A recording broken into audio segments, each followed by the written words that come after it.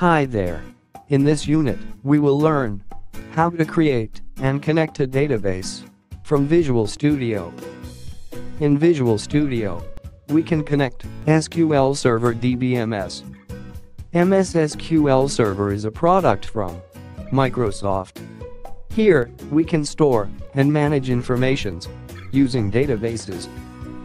Also, we can connect with database in same system or in another system in network. Now, to connect SQL Server in local machine, we have data source, localhost SQL Express in Visual Studio. Further, in computer networking, localhost is a host name. That means this computer.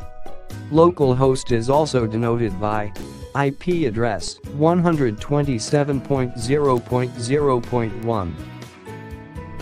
Now, open Visual Studio. Go to Server Explorer. Here, right-click Data Connection. Create a new SQL Server database. Now, provide name for our server. Since we are accessing SQL in local machine, give name as localhost SQL Express. Also, give name to our new database. Thus, we have successfully created our first database in SQL Server.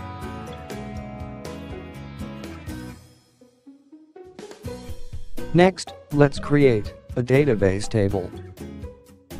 Here, right-click Tables. Select Add New Table.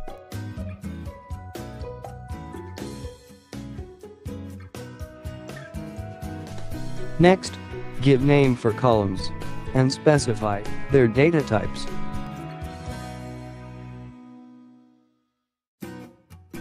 Now, once we have created columns, give a name to your table in auto-generated query. Once provided table name, click Update option.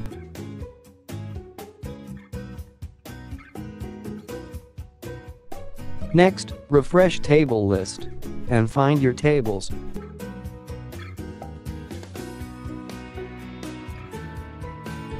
Thus, we have learned to create database table in Visual Studio.